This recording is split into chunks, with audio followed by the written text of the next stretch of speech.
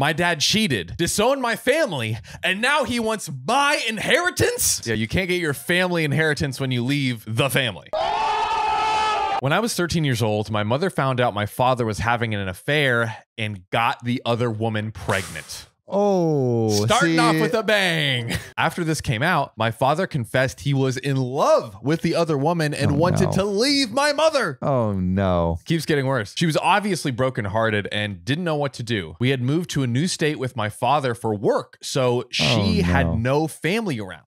A-hole move. I'm going to go ahead and say it. Controversial opinion. Boom. A-hole move on the Hot dad. take over here. My father dropped us like a bad habit as soon as this came out. He attempted to keep a relationship with me, but ultimately his new family was his priority, as he said. He said that? Yes, to his daughter. Tough to understand as a 13-year-old, but whatever. If he didn't want me, I wasn't going to need him, so my mother and I moved on. That is a lot of emotional wreckage to sift through at 13. But the only way we were able to move on was with the help of my grandmother, my father's mother. So, oh, wow. She always loved us and was appalled by what her son had done to us. He stopped seeing her as well for the most part. We became very, very close over the years, seeing each other for special occasions and holidays, while her son was nowhere to be found. The father disowned the family, but then the grandmother disowned the father. Yes. Yeah, exactly. serves you right. And during these times, my grandma even helped my mom out monetarily when she needed. Unfortunately, the years caught up with her and she developed colon cancer, advanced late stage, and her decline was rapid. Within a few months, she was in hospice. Days before she passed, she asked me to call her son, my dad, to come see her as she knew her time was coming. He had only come a few times to see her after she had gotten sick. When he came by, I was visiting as we did every few days, and he acted like I was some random person. Grandma asked him to come back tomorrow,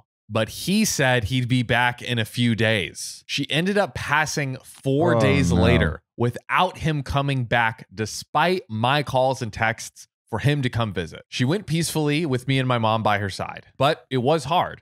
I miss her every day, and she was the guardian angel of my life, and I know she continues to watch over me. After the services, when my father did show up to make a big scene and make it about himself, we were contacted by her lawyer. Unbeknownst to everyone else, she had left me her house and a good amount of money. Guess how much it was? How much? $200,000. Ooh. A house and $200,000 casheroony. Now, I had no idea that she did that, but in the will, there was a note to me from her. You are worth it. Love, Grandma. Very sweet. Very beautiful. Aww. Also, in her will, my grandma did leave my dad something. Now, guess how much she left the dad?